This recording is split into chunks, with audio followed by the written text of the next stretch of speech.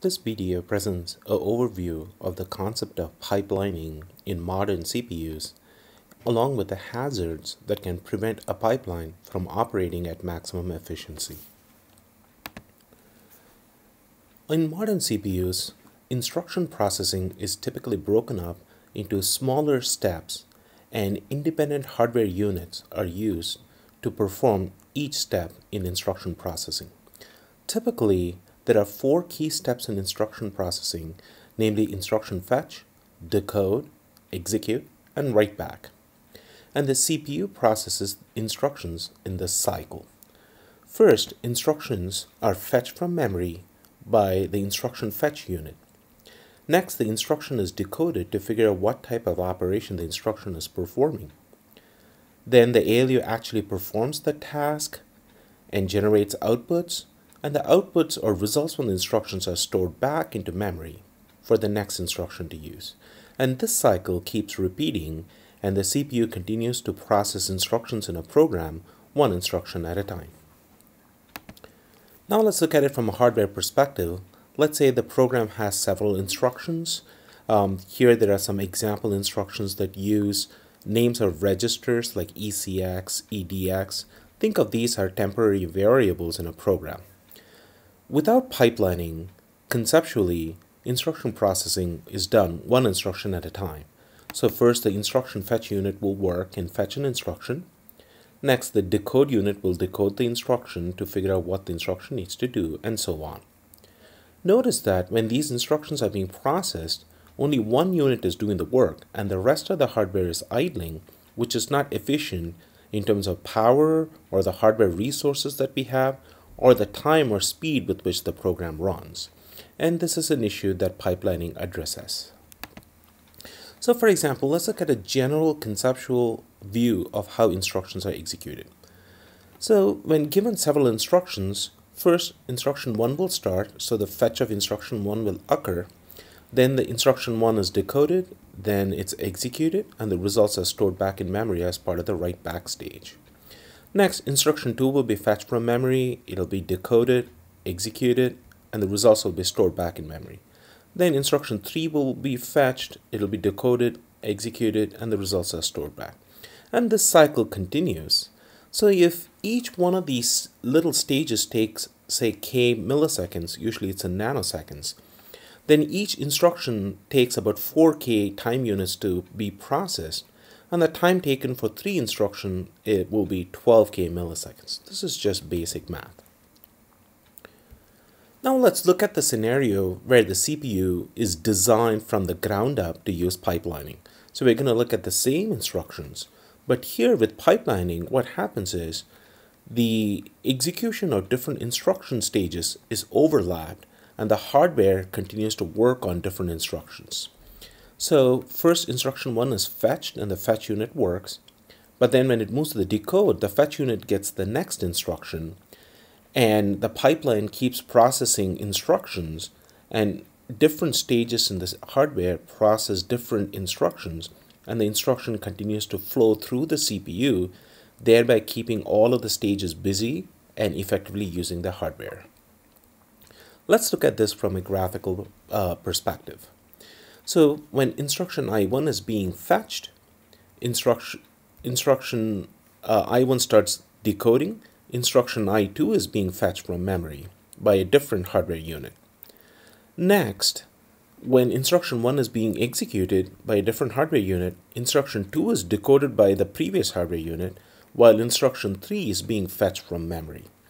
And this operation happens continuously, processing instructions where each stage of the instruction processing is done by a different hardware unit, and the CPU continues to process different instructions, keeping all parts of the CPU busy, and the instruction processing happens. Now if you look at the overall time taken, if each stage still takes the same k milliseconds, then each instruction would take the same unit of time to process, which is 4k milliseconds, but the overall time taken for processing 3 instructions now reduces to 6k milliseconds. Notice that in the previous case, without pipelining, the 3 instructions took 12k units of time to process, But with pipelining, we can accomplish the same task in 6K units of time, and this is a 50% increase in throughput, which is a significant jump. Let's look at some key facts about pipelining. First thing to keep in mind is pipelining is part of the hardware and it cannot be turned off. It is something that the CPU has designed in it from the ground up, and there is no way to turn it off. And the only thing software engineering and programmers can do is know about the pipeline existing in the CPU and learn to design programs and work with the pipeline efficiently. Second, pipelining does not reduce the time taken to process one instruction, but what it does is increases the throughput of the processor by effectively using hardware. Keep in mind, only when a large number of instructions are processed, you will realize the benefits of the pipeline. The theoretical performance improvement of a pipeline is proportional to the number of stages in a pipeline. So if you have a 4-stage pipeline, your performance increases by 4 times. And in practice, CPUs can have very deep pipelines. Almost 27 stages are known. Some CPUs have 27 stages, and they try to break the instruction processing into very small steps and overlap the execution of different instructions to significantly increase the throughput of the CPU. More facts to keep in mind about pipelining. Increasing the number of stages typically increases performance, but increasing stages also increases the complexity of the CPU, requiring more hardware to implement it, and more hardware increases power consumption and consequently the heat dissipation of the CPU. So typically there's an upper limit to the depth of the pipeline, and practical performance that you can realize from some of these deep pipelines is well below the theoretical maximum. And the performance of the pipeline is significantly limited due to hazards or stalls in a pipeline. Ideally, instructions in a pipeline should move from one stage to another in each clock cycle to ensure smooth and efficient operation of the pipeline, which yields maximum efficiency and throughput. So if you look at a 6-stage pipeline, in each clock cycle, you would expect the instructions to move along the different stages of a pipeline to keep the pipeline operating smoothly and efficiently. However, in practice, there are hazards or stalls that prevent the pipeline from operating at maximum efficiency. These hazards or stalls arise due to the nature of the programs that are run on these CPUs, and often they might force the pipeline to skip processing instructions in a given cycle. And some hazards require all the instructions that are in the pipeline to be discarded or flushed, and new instructions to be loaded in order to ensure programs are operating correctly.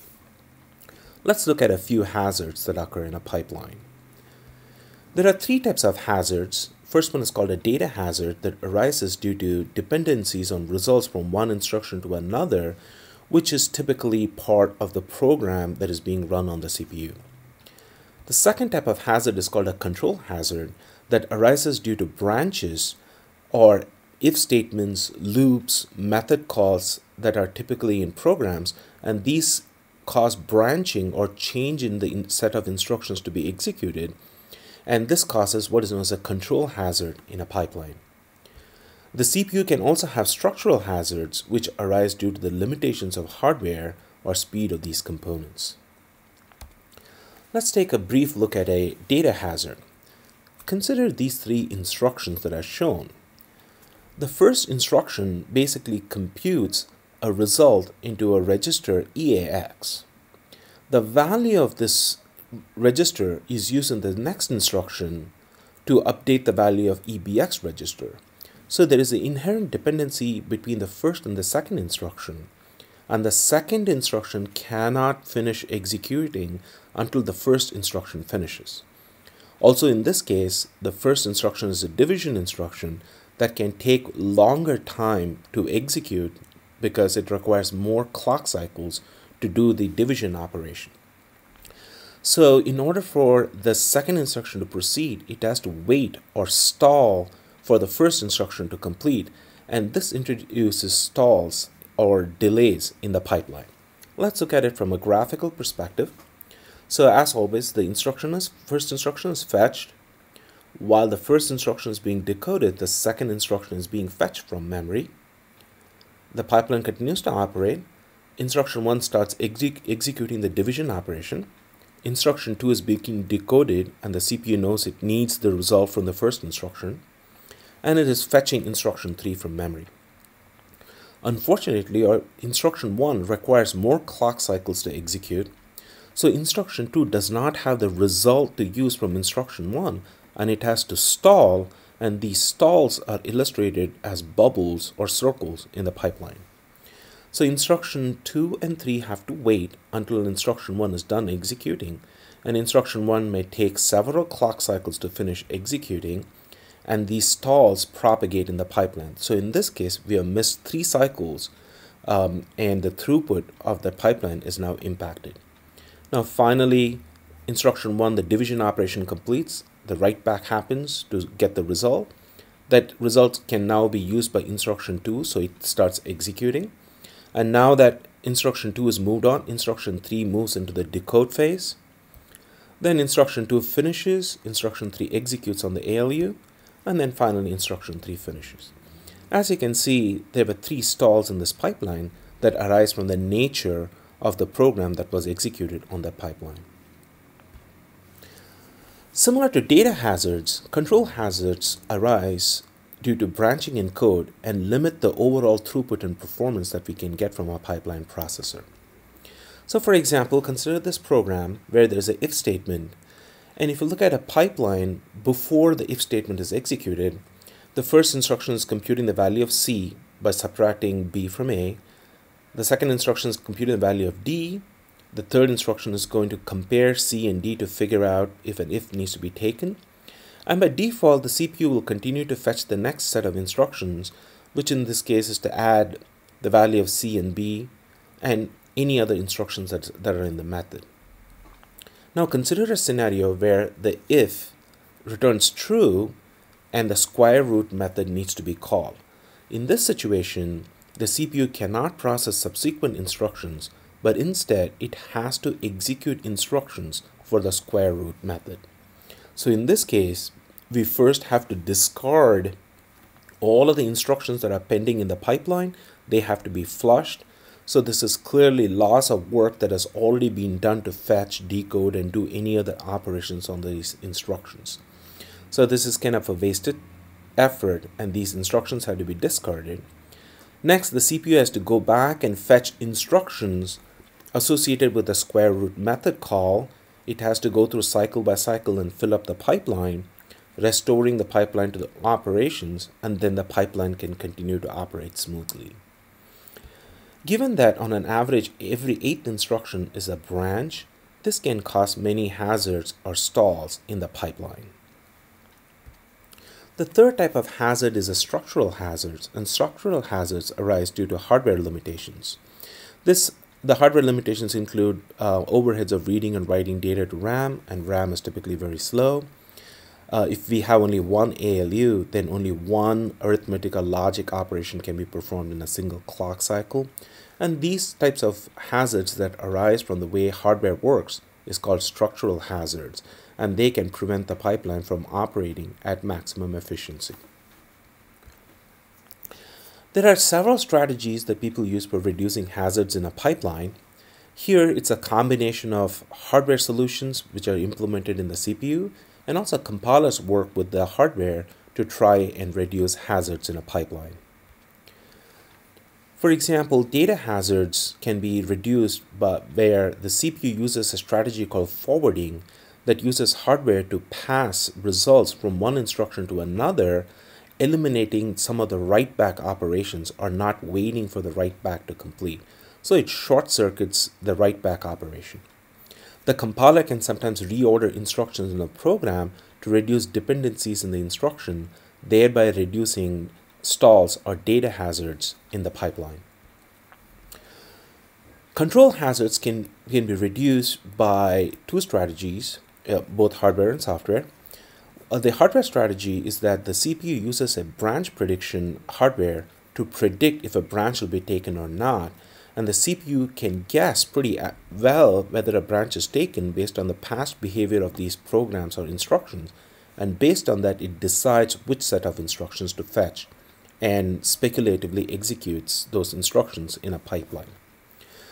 The compiler can help by inlining methods. So when you inline methods, the body of the method is replicated wherever the call happens, thereby eliminating or avoiding method calls, reducing calls to typically short methods like getter methods where it's a one-line method. Those methods are typically inline to avoid calls to those methods. The compiler can also unroll loops, for loops, while loops by repeating the body to reduce the number of branches due to looping. Structural hazards are typically arise due to hardware, so most of the structural hazard solutions are hardware driven. So for example, CPU uses series or tiers or caches to reduce latency to RAM to try and keep the pipeline operating smoothly and reducing the number of stalls. Same way, some of the modern CPUs have superscalar operations where they have multiple ALUs, or some of the ALUs are capable of single instruction multiple data or SIMD operations to increase instruction level parallelism, thereby keeping the pipeline operating at maximum efficiency. Keep in mind, these strategies do not eliminate all of the hazards in a pipeline. They only try and reduce or minimize the number of stalls. So in general, you will never realize the theoretical peak performance of a CPU in practice.